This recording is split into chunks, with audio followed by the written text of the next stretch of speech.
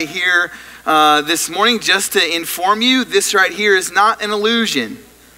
Okay, this is a bow tie. It's all right. Given the circumstances of the day, our brother Craig, I think, would really appreciate the bow tie. So that's why I'm wearing it. If you have your Bible with you, please go ahead and turn over to Romans chapter 5. Romans chapter 5. This morning, we're going to talk about a word that all of us want. Everybody in the world, for as far as I know, wants this. But it is also so hard to have, to get, to obtain.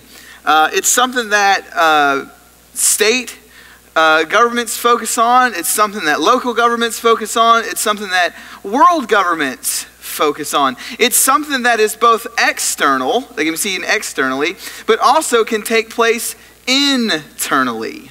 And the word that we're going to be talking about this morning is peace. Peace, everybody wants it. Yet as we look and we survey the world, and as the stats show and as surveys show, more and more people are increasingly answering the question about, do you have peace, with the answer, no. Or, I wish that I had it, but it seems like it's something out there that's just so hard to grasp. It's that imaginary brass ring, so to speak, that if I could just get to it, and if I could just obtain it, that everything would be okay. And this is a concept, this is something that the world and the culture thrives on. Because how do you think the culture sells you all the stuff that you have? I mean, how many people walked in to Dick's Sporting Goods on January 1 and said, "I'll have the $3,000 treadmill, please"? How many people showed up at Planet Fitness down here on New Hope Road on January 1, 2, and 3 saying, if I can just get to the gym, I can have peace? Or how many people back in 2008, 2009, 2010 invested in gold after the stock market collapsed? Because the commercial said, if you invest in gold when the economy collapses, you can have financial peace. Anybody seen the tally of Bitcoin lately? Yeah, I know you have, right? Bitcoin is skyrocketing in the amount of people that are investing in that, because in case 2008 happens again, you can find peace and security in cyber money. We hear all the time, young people say, man, if I just could have A, B, C, or D, or if I could just be, like Steph Curry, if I could just be like this actor or this actress, then I know if I had X amount of dollars, I could have peace. And know what's ironic about all of that stuff?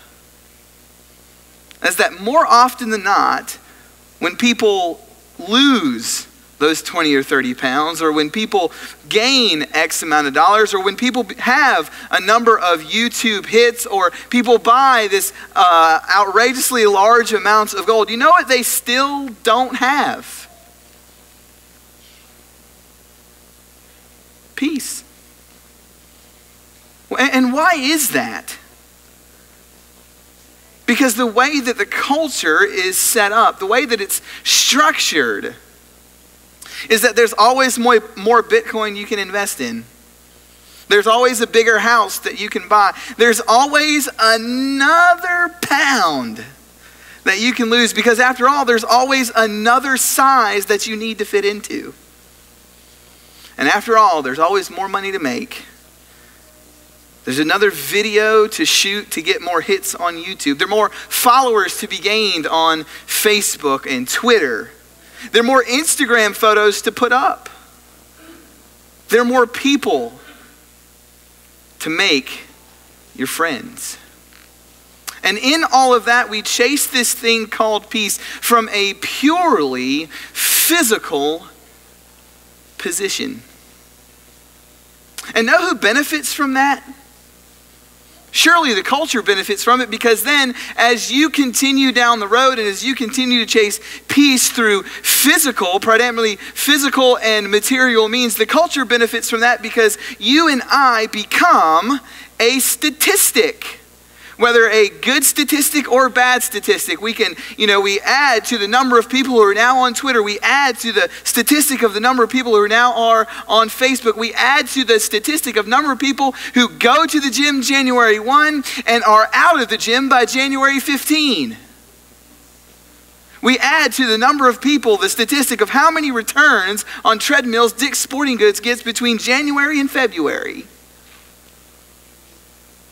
And we still strive and we still struggle and we still feel that inner turmoil, the inner voice within us that says, man, I don't know how to get to this thing where I can settle in, where I can anchor in on this thing called peace. Internationally, it's the same way. How many times in your lifetime have you heard a presidential candidate stand up in front of people and say, one of my international policy goals is to bring peace to the Middle East?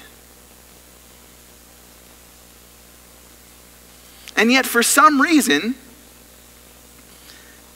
presidential candidate after presidential candidate comes and they go, and we still no peace. And this morning, as we begin 2018 and as we focus in on the family, both the physical and the spiritual family, it would behoove us to note what real peace looks like. And here's the thing about all of that we've said so far, is that you're not the only people that have ever struggled with this idea of trying to find peace in a crazy, tumultuous, scary world. Because there were a group of people in Rome, the center of the world in the first century, in which Pax Romana was spread across multiple countries and multiple continents to the point where Rome was the modern day United States of America, so to speak, in terms of political and military power. And you had these group of people who came together who denied what the culture was saying with regards to the participation in worship of multiple gods. They said, no, there's one God. There's a group of people who united under this person named Jesus Christ, and they said he is divine, in a culture where the only person who was allowed to be divine was Caesar. A group of people who came from different backgrounds and associations and jobs, in which were mostly divided between Jews and Gentiles. The Gentiles who had never heard of this idea of a Messiah, but the mystery of the gospel was that they would have a place and a seat in a relationship with the one true God. And the Jewish people who claimed Abraham, Isaac, and Jacob as they looked century after century, decade after decade, for this person who would be the Messiah, who would restore and who would save Israel. And they realized that on the day of Pentecost in Acts chapter 2. And so you get these people and you have this culture, and what you see is that while the culture of Rome was very peaceful, Pax Romana, as peace spread, quote, peace spread across the globe through the domination of Rome, what you had was the terms of peace in Rome. Number one, that nobody claimed to be king other than Caesar. Number two, everybody fell in line with the customs and cultures of Rome. And if you were a Christian in the first century, that was definitely not terms of peace that you could meet. Because your allegiance was to the one true king, the king whose kingdom was not made by physical barriers, but by the infiltration of the minds and hearts of mankind. And to call another one king would be to betray the one true king in Jesus Christ. And then on top of that, you have people who are struggling in the Roman church because after all, there is this great chasm between Jew and Gentile, as most of us have heard about probably ad nauseum as we've grown up in the church. But it is a serious issue. And so throughout the book of Romans, Paul addresses this idea that the gospel is for all people for all time. And how can that be is the question that the Jews and Gentiles are asking. For one side says we were grafted in and the gospel was so that we, the Gentiles, might have this place at the table. And the Jews would say, actually, no, the gospel's for us because after all, our lineage leans all the way back to Abraham, Isaac, and Jacob. And if there's one thing that wasn't present in the Roman church, whether it be as they looked externally into the culture or internally into the church, there wasn't this thing called peace. And so Paul, over the course of 16 chapters in your English version, tells them and elaborates on this idea that the gospel and that this Jesus is peace for all people. And in the first 6 chapters of the book of Romans, Paul lays out the theology behind the gospel. This idea that all have sinned and fallen short of the glory of God, that both Jew and Gentile would stand before God and without the cleansing power of Jesus Christ's blood would stand before God and face his wrath. And then from chapter 7 to the end of the book, he gives the practical application. But right in the middle, there's a very important section that we need to look at. And you've turned to it, hopefully by now, in Romans chapter 5. Because Paul gives us the definition and the outline of what peace looks like for people. And as you can imagine, it's going to center around this person named Jesus Christ, and that he is the peace offering for all people. And so in Romans chapter 5 verse 1, it says, therefore, since we have been justified by faith, we have peace with God through our Lord Jesus Christ. And so Paul lays it out right there. This morning, I don't know where or who or what you've been investing your time in to try and find this thing called peace. Only you know that. But what Paul clearly lays out is that Jesus Christ is the peace for all people. He is the peace offering that allows you and I to become one with him, one in his body, and one with God. And we've obtained this and access by faith into this grace in which we now stand. We rejoice in hope of the glory of God. And so because of this peace offering as Jesus is, it is not by the works and the self-righteousness of people that they can come into a relationship with God, but only by the grace of God. Now, what does that mean for the Jew and for the Gentile? For the Jew, it means it doesn't matter who your father is or who your dad was or who your mom was, that the only way that you can stand before God justified is by God's grace, that you can stand before him justified on the basis of the work of Jesus Christ. And so what does that mean for the Gentile? It also doesn't matter what your lineage is or what your background might be. And think about the way in which peace is attained or promoted in the culture. In our culture, peace is promoted as you've got to be a part of some group on the basis of some accomplishment that you in and of yourself can achieve. But that's not what this says. See, the peace for the world really amounts to division. Yet the peace of Jesus Christ brings about harmony and unity, both externally amongst people, but also internally, spiritually. But notice the second thing about this peace. That this peace is not only brings people into a relationship with God, but this peace can endure anything. Notice what it says. He says there in verse 3, not only that, but we rejoice because we have peace.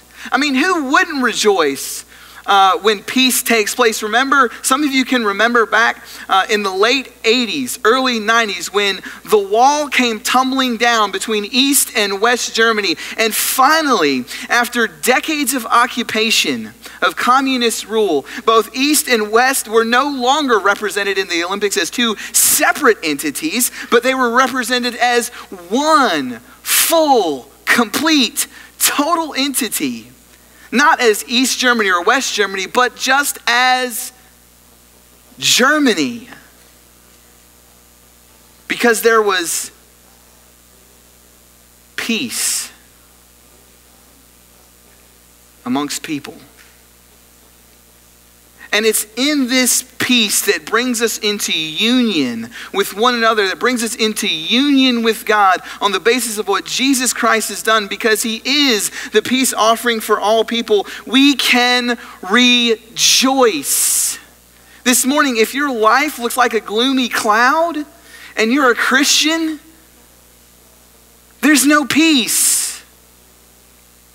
This morning, as we sit here and as I stand here, I hope you walked through the doors and you sat down and your heart was full, and that you had the opportunity internally to rejoice in the fact that you were with your brothers and with your sisters, and that you were in the presence of God.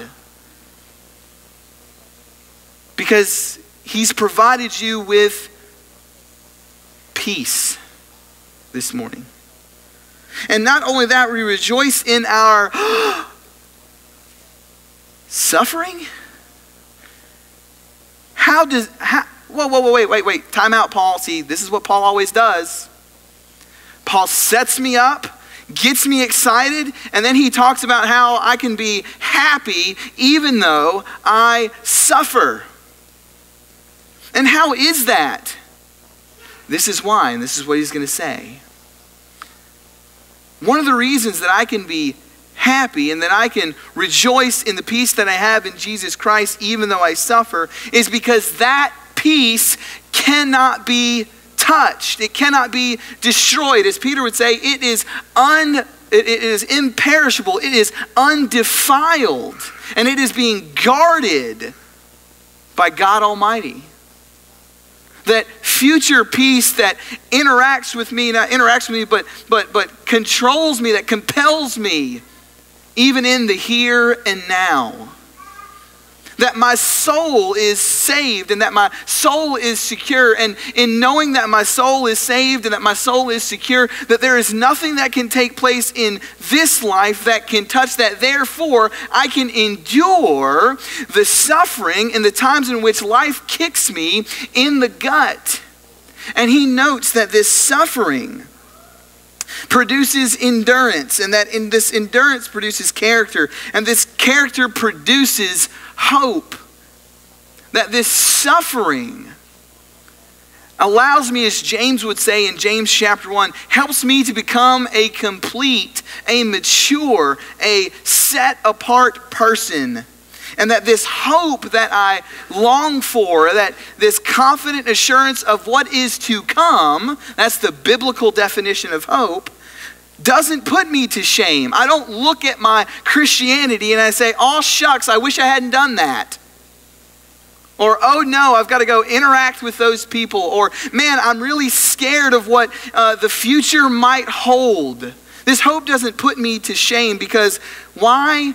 Because what the overarching narrative is not what can the world do to me, but it's what God has done for me, in that he has poured out his love into my heart through the Holy Spirit, on the basis of the resurrection of Jesus Christ, because he is that peace offering. He is the peace for all people. And that peace, as Paul says, can't be touched by what happens with an economy, can't be touched what happens politically, can't be touched by the personal suffering that I endure, can't be touched by the personal losses that I might incur. It isn't based on job performance. It isn't based on a checklist that I carry out. It isn't based on my greatness or my goodness. It's based upon his greatness and his goodness. But also I rejoice and I have this peace because it allows me to reflect upon who I am and who God is. And what Paul is going to do for the rest of this section from verse 6 to verse 11 is he's going to do a comparison and contrast between who all of us were, both Jew and Gentile, and he's going to compare that to what God has done. See, sometimes the way in which I reconnect with the peace that surpasses all understanding, sometimes the way in which I reconnect spiritually with Jesus is that I have to take the time to meditate and think and dwell on who I used to be and what God has made me into.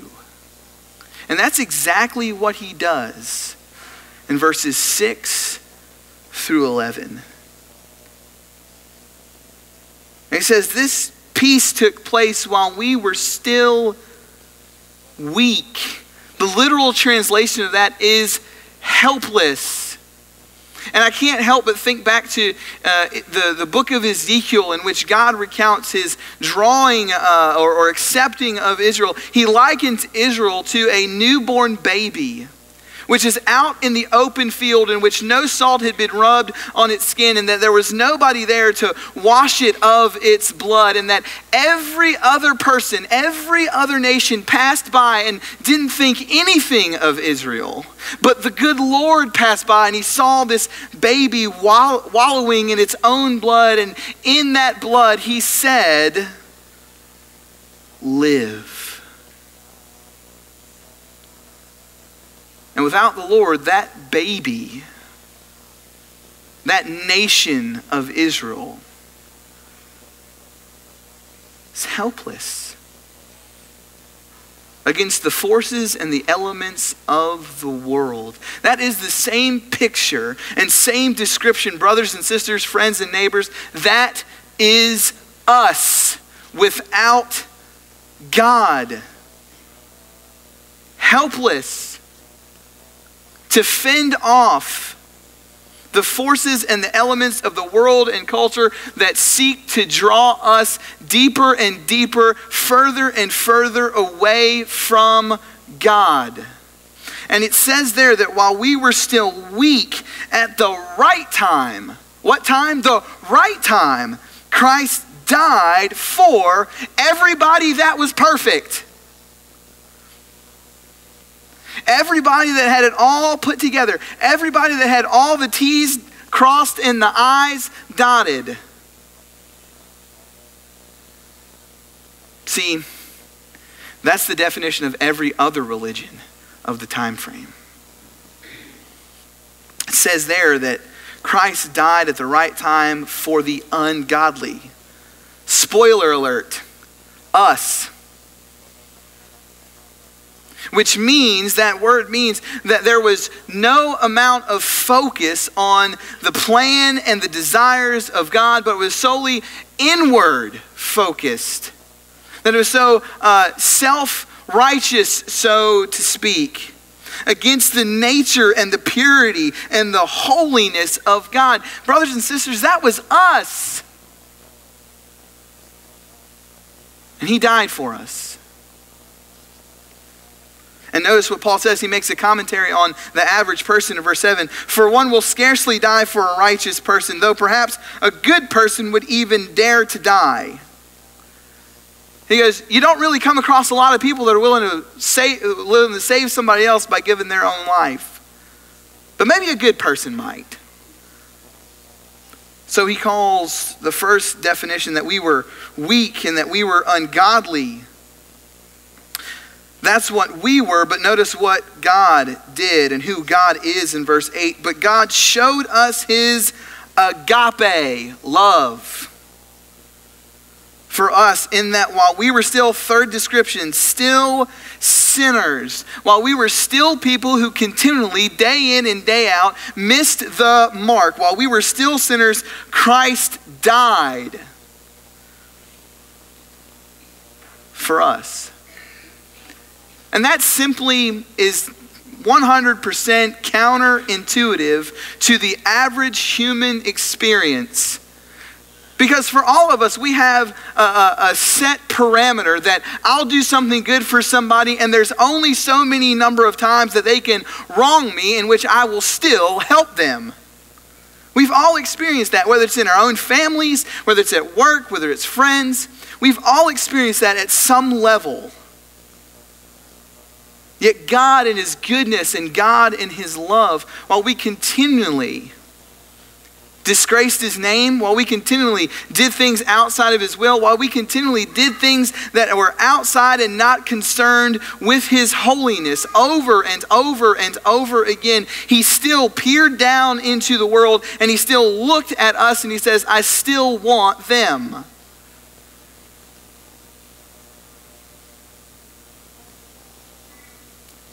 How refreshing and reassuring was it when the good Lord looked at Peter in the eyes and said, Peter,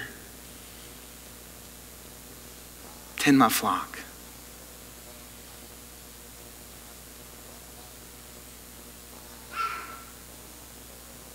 Peter, there's going to come a time in which you won't direct your own steps. As the writer says, indicating the type of death that Peter would have. Or how reassuring was it for Paul when he understood that what he had done wrong, yet Jesus himself showed up and had a conversation with him. You think Peter felt any peace in that moment? You think Paul had an overwhelming sense of peace internally about what had just taken place given exactly who he was? And what about us? That moment for those of us who are Christians when you came up out of the water, knowing that in that moment you had placed yourself in the saving arms of God through the blood of Jesus Christ. Was there an overwhelming sense of peace in that moment? And maybe the better question to ask this morning is that overwhelming sense of peace still there as we sit here and as I stand here? Because in light of who we were and in light of what God's done, that peace should still be present. It is, as we say, this little light of mine, I'm going to let it shine. Hide it under a bushel? No. I'm going to let it shine. Does that candle, does that light still shine? Does that light still flicker? And notice in verse 9, since therefore, because of who we were and because of what God has done, since therefore we have now been justified by his key word in all of the Bible, blood, much more shall we be saved by him from the wrath of God. And I understand that it's not a popular subject to talk about, but whether you want to accept it or not, the wrath of God is an absolutely, positively real biblical doctrine. And there will be those on the day of judgment who experience that. And I don't say that to scare anybody. I say that as a matter of truth that's seen in the Bible. And for those who do not have the peace of being in a relationship with Jesus Christ, that is a fearful day. Oh, but the peace that the children of God have in knowing that they will not experience that on the basis of being justified by Christ's blood. You know what that makes all of us as Christians? That makes all of us blood relatives, so to speak. Because those who have placed themselves in the waters of baptism have contacted the blood of Jesus Christ. And so that peace that surpasses all understanding is available to us and should be used by us. And the question this morning, as we look back and we note that Jesus in Wednesday night class is the Passover lamb, is that blood sprinkled on the doorpost of your heart this morning? And it says in verse 10, for if while we were enemies, there's another description, we were reconciled to God by the death of his Son, much more now that we are reconciled, shall we be saved by his life. More than that, we are also rejoice in God through our Lord Jesus Christ, through whom we have now received atonement or reconciliation. And so as Paul ends this section, he draws both Jew and Gentile back to remember exactly who they were, what they have, and the peace that is available to all. And this isn't in the brain housing group of notes. But I want to ask all of us a very serious question this morning. Are we playing the game? You know, the Christian game. You know, like I get up on Sunday and I put my clothes on, my church clothes, right? Because you got your work clothes, you got your school clothes, you got your church clothes. And I come in and I sit down. And I'm not present. I don't sing with the fullness of my heart.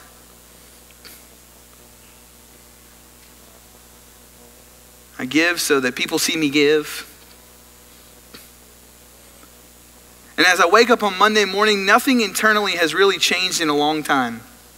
Maybe since my baptism, or maybe since who knows when. And I go to work, and I worry about all the things of the world, and I worry about all the things of my job, and I worry about all of this other stuff. And I make time for all of this other stuff. And rarely do I dwell on the holiness of God. Rarely do I read about the sacrifice of Jesus. Rarely do I peer into this book to see exactly who I am and what Jesus has done for me. And the last time that I really actually prayed and thanked God for reconciling me and saving me from myself was the moments after my baptism. Actually, maybe the only time I really genuinely pray is when food's on the table. Evangelism is a matter for the elders, deacons, and the preacher. But just as long as I'm there, I feel like I've done enough.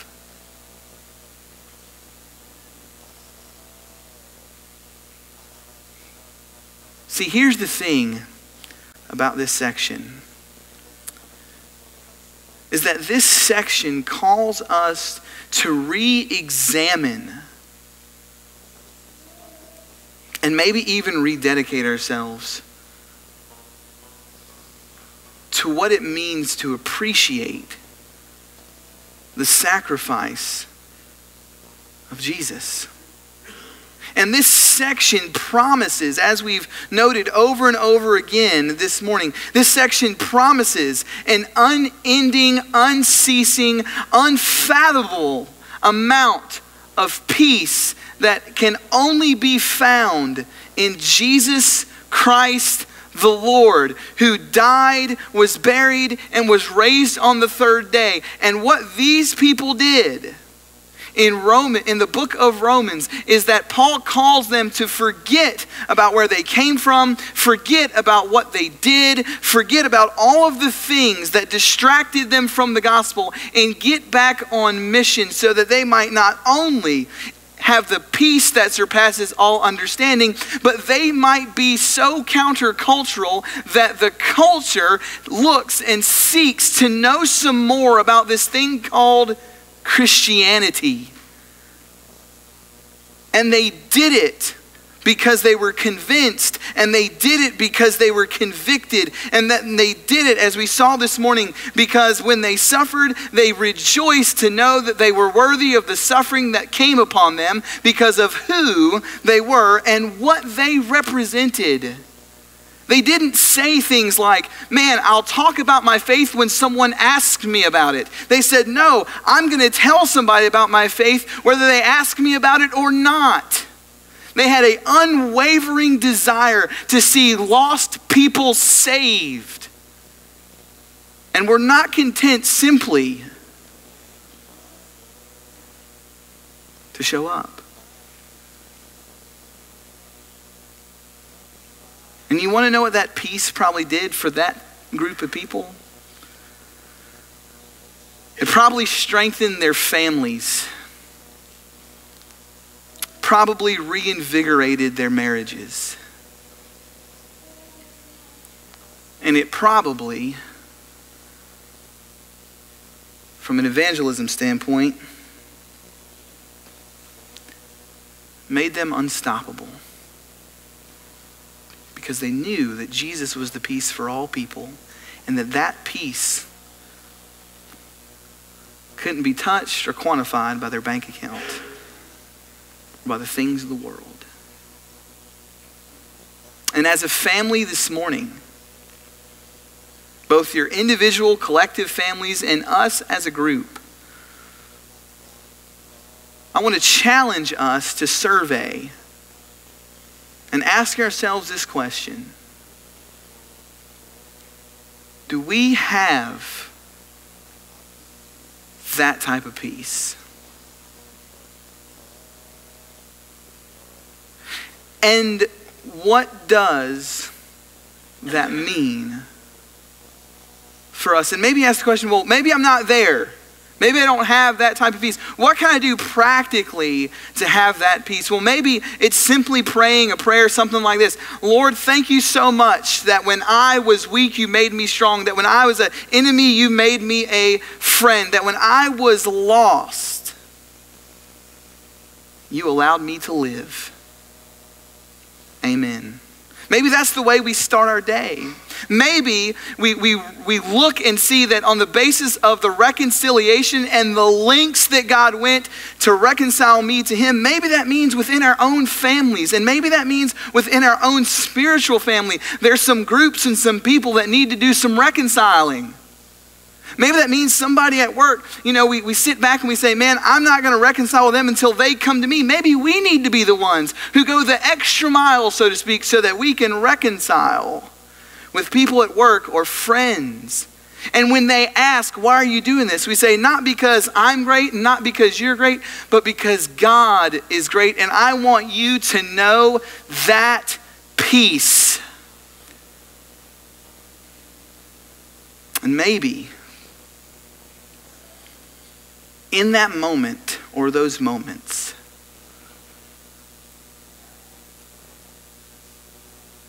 we and other people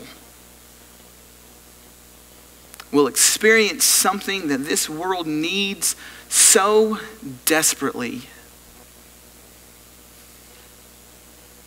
The love and the grace and the mercy that's found in this book. Because of Jesus Christ, who is the peace for all people. And this morning, that peace offering